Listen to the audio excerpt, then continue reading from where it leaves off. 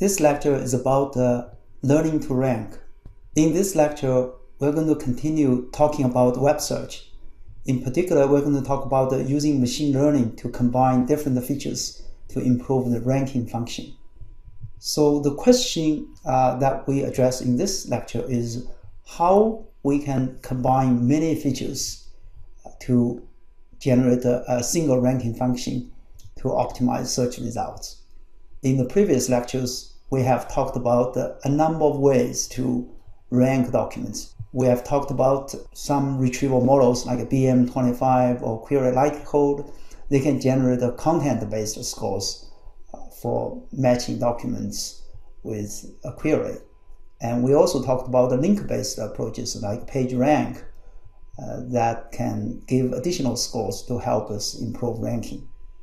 Now the question now is how can we combine all these features and potentially many other features to do ranking? And this will be very useful for ranking web pages. Not only just to improve accuracy, but also to improve the robustness of the ranking function so that it's not easy for a spammer to just perturb one or a few features to promote a page.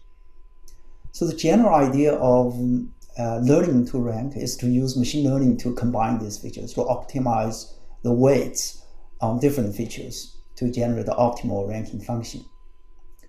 So we will assume that given a query document pair, Q and D, we can define a number of features.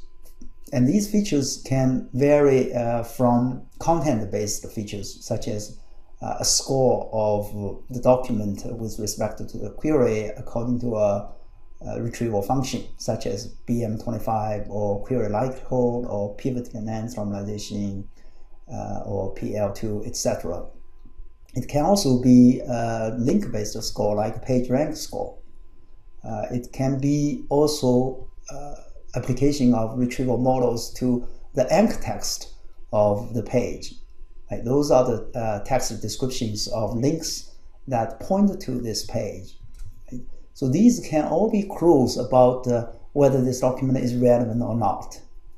We can even include a feature such as whether the URL has a tilde, because this might be an indicator of a home page or entry page. So all these features can then be combined together to generate a ranking function. The question is, of course, how can we combine them? In this approach, we simply hypothesize that the probability that this document is relevant to this query is a function of all these features.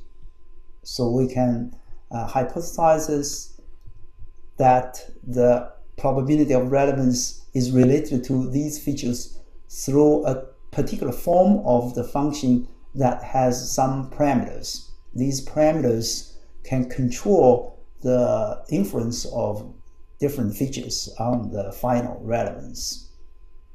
Now, this is, of course, just an assumption. Whether this assumption really makes sense is still a big question, and we still have to empirically evaluate the function. But by hypothesizing that the relevance is related to these features in a particular way, we can then combine these features to generate a potentially more powerful ranking function, a more robust ranking function. Naturally, the next question is how do we estimate those parameters? How do we know which features should have a higher weight and which features should have low weight? Right? So this is the task of training or learning. Right? So in this approach, what we will do is to use some training data. Those are the data that have been judged by users so that we already know the relevance judgments. We already know which documents should be ranked high for which queries. And this information can be based on real judgments by users, or this can also be approximated by just using click-through information, where we can assume the clicked documents are better than the skipped documents, or clicked documents are relevant and the skipped documents are non-relevant. So in general, we would fit such a hypothesized ranking function to the training data, meaning that we will try to optimize its retrieval accuracy on the training data. And we can adjust these parameters to see how we can optimize the performance of the function on the training data in terms of some measures such as map or NDCG. Right? So the training data would look like a table of tuples. Each tuple it has 3 elements: the query, the document, and the judgment. So it looks very much like our relevance judgment that we talked about in evaluation of retrieval systems.